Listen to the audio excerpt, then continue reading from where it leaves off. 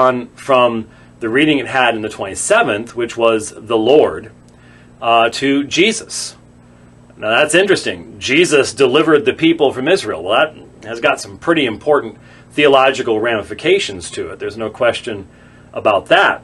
You mentioned that there are certain texts in the New Testament which are inserted later. You mentioned John 8, the woman caught in the act of adultery, is also 1 John 5:7, and the ending of Mark, Mark 16, and so on. But we're honest about this. In fact, if you read any modern Bible translation, you'll see a footnote at the end of in the margin saying that this is not found in the earliest manuscripts. In fact, this is simply not something which is problematic for Christians. In fact, no item of doctrine hangs on John 8 or on the ending of Mark 16 or on 1 John 5:7 or any other text which is in question. Now, some of those changes are very, very interesting. One is in Jude 5. Let me show you what this looks like in my accordance setup, where I have a tremendous number of textual resources available. But since that's not really readable here, let me move that over to just two.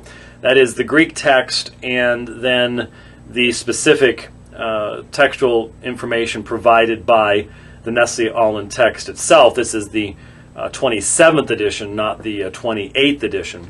I did look at the 28th edition online. That at least is available right now.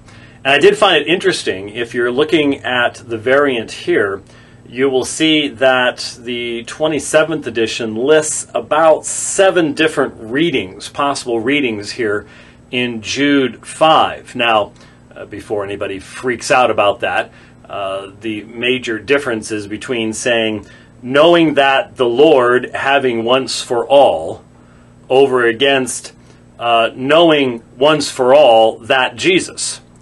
And so the question is whether it's knowing once for all or whether the Lord or Jesus once for all delivered the people.